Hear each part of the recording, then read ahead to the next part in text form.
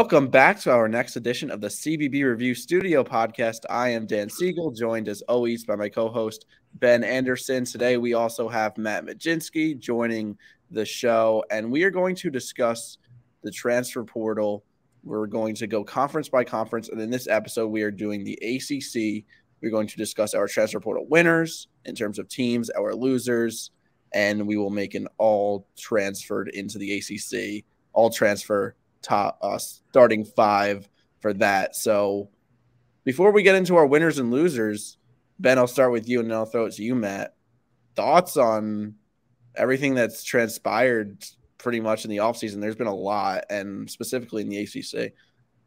I do feel like the top teams, the winners that we're going to talk about, are slightly underwhelming compared to the rest of the country in terms of conference by conference. I don't think there's a team that had an offseason that totally wowed me, where they both brought people back that may have gone to the draft and also brought in some high level transfers. So I don't love this class for the ACC team, for the ACC as a whole, but I do think there are some really solid players, and I do think some teams help themselves out a lot as well. Yeah, I think that, the ACC definitely, like you mentioned, it's not like the cream of the crop, but teams have definitely gotten better. And I think a theme that I noticed, I know this was throughout other conferences too, was players moving from one ACC team to another. We could still see a couple more names as well that have other ACC teams in their final lists. And I just think that's kind of weird to me. You see it in the Big East a little bit too. At this point, it just shows that nothing's off the table, really. Well, yeah, in the Big East, we saw coaches go from one school to the other. So college basketball is a crazy world right now. Let's get started. We are going to start. I'll give you my winner that stands out to me in the ACC. That's going to be NC State. So NC State coming off of a pretty good season, definitely by the standards that they have set themselves over the last 4 to 5 years. This has been the best in that time frame, and they got a lot of transfers. That's kind of been Kevin Keats's staple, and the reason that his 2022 to 2023 team was so much better than his past bunch of teams was because he was able to add and fill needs in the transfer portal. And I think this team is reloaded and expected really to improve defensively. I think that's the biggest thing that stood out to me, because NC State was not a great defensive team last season, but some of the players they got, I think it starts with MJ Rice, the Kansas transfer, who, he's a real NBA prospect who simply happened to play for Kansas, and it's hard to get playing time there. There's also DJ Horn from Arizona State, I believe more than 12 points per game in each of his previous 3 seasons, this past season being the best of the 3. And he's a really good shooter, really good on-ball defender. They got Diarra from Arizona State, who's a JUCO, who is the number 2 JUCO recruit in the country, former Missouri Tiger. And Ben Middlebrooks, also from Clemson. He didn't play too much, but also, like I said, a former top 150 recruit. He could stretch the floor as a shooter, and not to mention Jaden Taylor from Butler, who's averaged about 13 points per game in his sophomore year. Also just a great on-ball defender. So they got some scorers. They reloaded at some positional needs. But I think based on the look of this NC State transfer portal class and their key additions, their defense is what stands out to me. They got some players with some good defensive reputations and some good numbers. Yeah, absolutely. I agree. I like what they brought in terms of versatility to the front court specifically. They did bring back DJ Burns. He's coming back for his extra year, which is important. But as we all know, DJ Burns has his limitations sometimes with certain defensive schemes or players that he's matched up against. So having a versatile big like Middlebrooks or Diarra, I think will really help the Wolfpack out in the long run here in 2023. All right, Matt, go for it. Yeah, I think that Ben Middlebrooks is kind of like the sleeper there. I feel like he could be a guy that definitely, could help out this NC State team as well, Dan. So I do want to say that I like your pick there. I went with another in-state team, though, in North Carolina.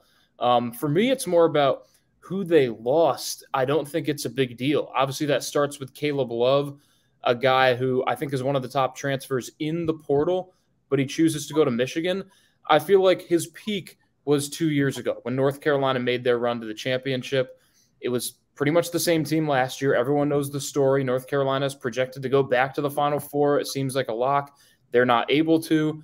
I don't think that it's all Caleb Love's fault, but I think that it's good for him to get a fresh start and for North Carolina to get a fresh start. And obviously that starts with Harrison Ingram, one of the best transfers in the entire portal, put up great numbers at Stanford. Now he moves across the country to the ACC, where I think he's going to be a very key player on this North Carolina team, a team that will still return talent. So it's not like they're going to rely on Harrison Ingram. You know, there's the chance that RJ Davis could still be the number one guy. Who knows what Armando Bacot's going to do? So this is a UNC team that still has a lot of guys, but Ingram's going to be a big piece. Cormac Ryan and Jalen Withers, like I mentioned, guys that were pretty good at their other ACC schools. Now they transfer in. And in the example of Ryan, it's a North Carolina team that loses Tyler Nickel, a guy that is supposed to be a really good shooter. You know, is he going to catch on Virginia Tech? We'll see. But they get Cormac Ryan, a guy who's a proven scorer and that will help this Tar Heels team. And then Paxton Wojcik, who is obviously a very smart player coming from an Ivy League school in Brown, and another guy who can really light it up. And I think he is going to surprise some people because he's a playmaker too, averaged over 3 assists per game with Brown last season. So I think you're going to see a North Carolina offense that won't rely on shot creators and instead is going to be a lot more efficient than they were last season. Yeah, I definitely agree on the fact that based on who came out and who's coming in, they will be changing their identity, definitely for the better. But I don't know if they stood out to me as much in terms of their additions, but I do agree their subtractions were not really going to hurt them, especially with Caleb Love. That's definitely a mutually beneficial parting there. So I'm with you there. Yeah, absolutely. As we move on into mine, I think that these 3 schools are the winners. I don't think many people are going to pick one of these 3 schools outside of NC State, like Dan said, North Carolina, like Matt said, and then my winner is going to be the Virginia Cavaliers. Not much of a homer here. I just think it's the best pick left after Dan and Matt took the North Carolina schools in their picks. They picked up 4 main additions that you should be aware of from the transfer portal. They have Jordan Minor from Merrimack. He's a big, sort of in a Jaden Gardner mold, where he had an extremely high usage rate at his old school. That probably will get toned down, but it's nice to have that depth in the backcourt, in the front court, after losing both Caden Shedrick and Francisco Cafaro to the portal. And then we also have Andrew Rohde, which I think is one of the most underrated pickups that any school has had in the country. He did work at St. Thomas as a true freshman, averaged over 17 points a game, had a particularly nice end to the season where he hit at least 20 points in his last 6 games, I believe. Really talented. He can fill it up, and he's a great big lead guard that UVA can use, especially if it looks like Reese Beekman is going to trend towards leaving and entering the NBA draft a year early.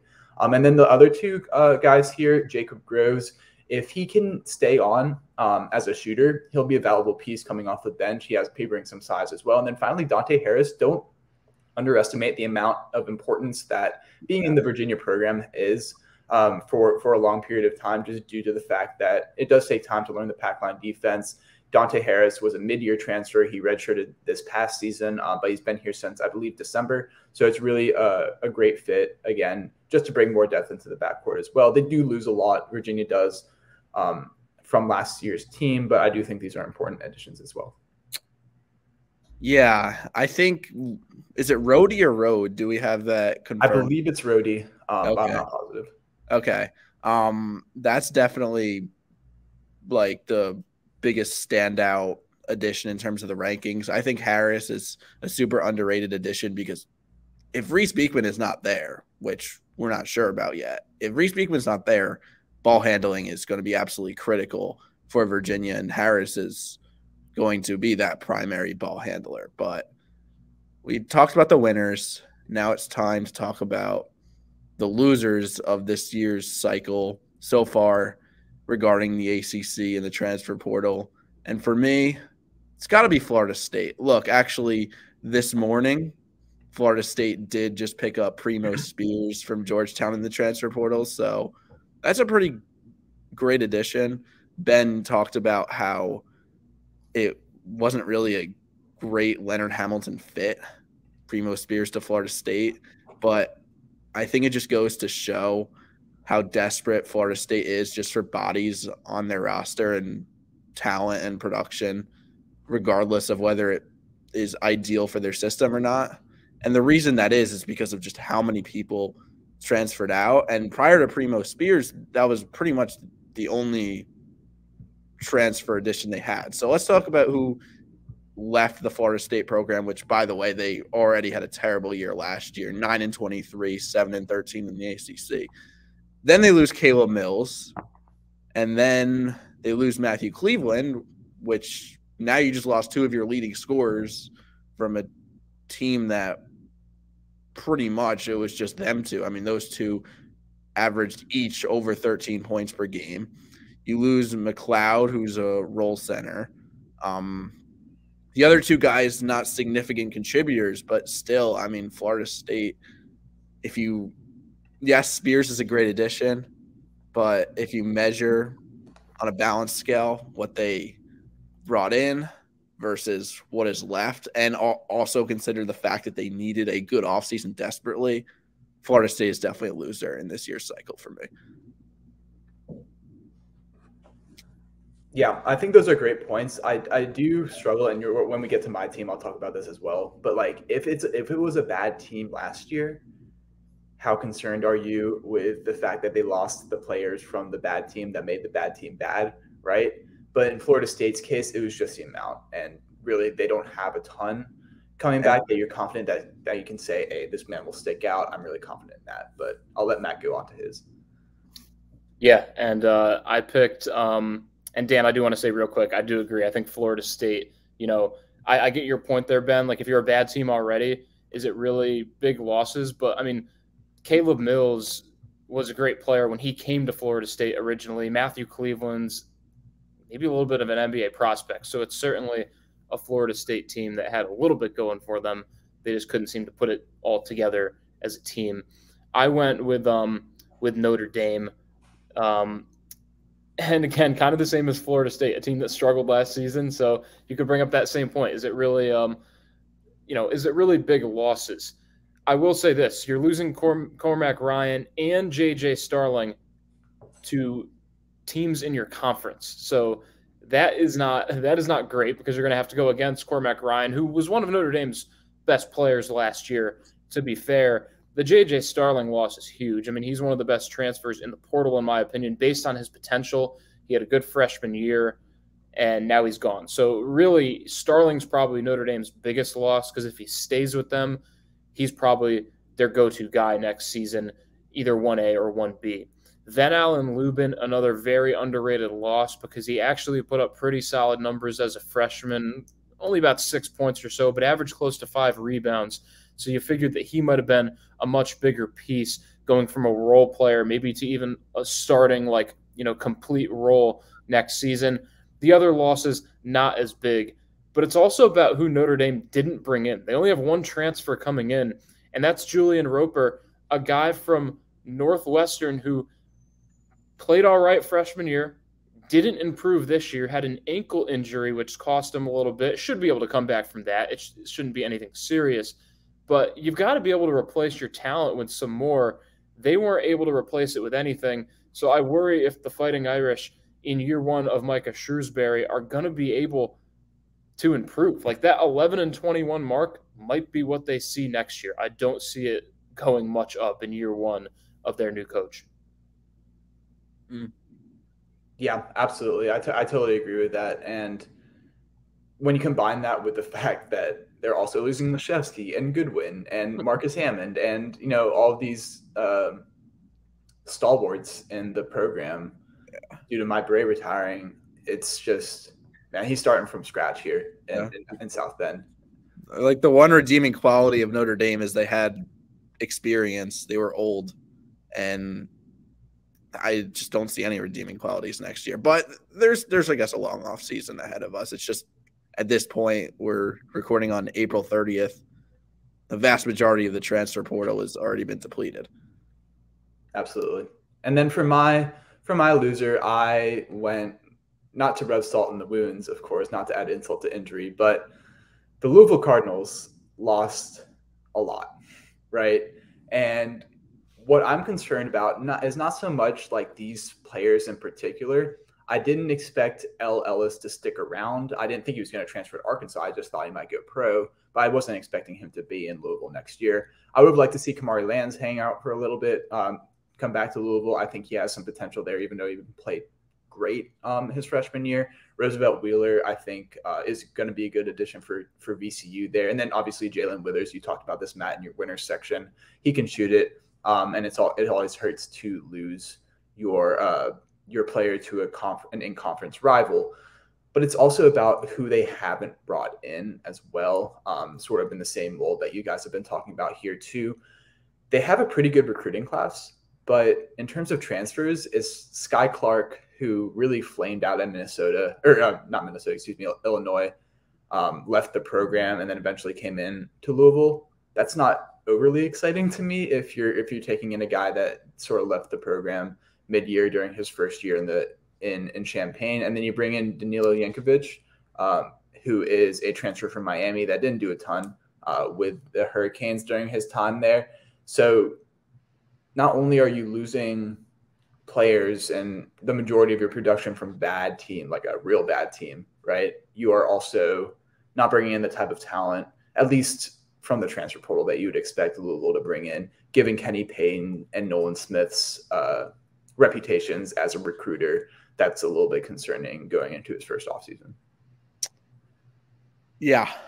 And it's like, see, it's hard to dissect this Louisville situation because they went 4-28. So if you told me prior to the offseason that all of this would happen and they wouldn't bring in much, it doesn't surprise me at all, because what is the appealing qualities of a coach who has never coached at this level before and then goes 4-28 in his first season? The fact that they're getting anything, to be honest, is, if anything, surprising to me. But I guess if you just purely look at the players, they definitely do belong in the losers column. I'm just saying this doesn't surprise me at all. The fact that they went 4-28 is much more significant in Kenny Payne's resume right now at Louisville. So yeah, those are. I agree with you. It's just you can't ignore the fact that they haven't brought in anyone as well. That's fair. Zan Payne's coming back though. Yeah. So those are our winners and losers, but we talked about, we opened this episode with the fact that there's a lot of quantity of players coming into the ACC. It's not something that there's standout quality, and there's not like top 10, top 15 transfers in the portal coming into the ACC, at least not a high number of those guys. So what we're going to do is we're each going to give our all transfer team of 5 players that just transferred into the ACC. And I feel like we could, all 3 of us, have completely different lists. So this is going to be really interesting, but I'll start with mine. So if you guys know me by now, for these kind of like exercises, I like to create teams that could realistically actually fit on the court. So I went with, I feel like the guard position is what the ACC recruited the best in the transfer portal, but I kind of went a little bit more balanced this time. So my first guy is going to be a guy who went from Central Michigan to Wake Forest, Kevin Boopy Miller. Boopy is his nickname. I think that's what he normally goes by, but 13.1 points per game in 2022. Then he got injured for 2023. But the thing is, the last 2 years, Wake has turned guys from the transfer portal into absolute studs, whether it was last year, Tyree Appleby, the year before, Alondis Williams. Can Miller be the next guy? It's a little bit of a different path. He went from a mid-major school to a power conference rather than just being mildly productive at a power conference school. He's more heavily productive at a mid-major, so it's a little bit different, but that's an interesting trend to look at. There's J.J. Starling, which Matt talked about, going from Notre Dame to Syracuse. I can't imagine he's not on your team, Matt. Just a legit NBA prospect, and he averaged double digits last year, so that's pretty significant. On my wings, I went with Andrew Rohde, going from St. Thomas to UVA. Ben discussed him. I think it's huge for UVA to not only have length in a guard position, but also somebody who could create their shot. That's going to be huge. MJ Rice, I'll put at my 4, going from Kansas to NC State. I talked about him. Just the talent is off the charts there.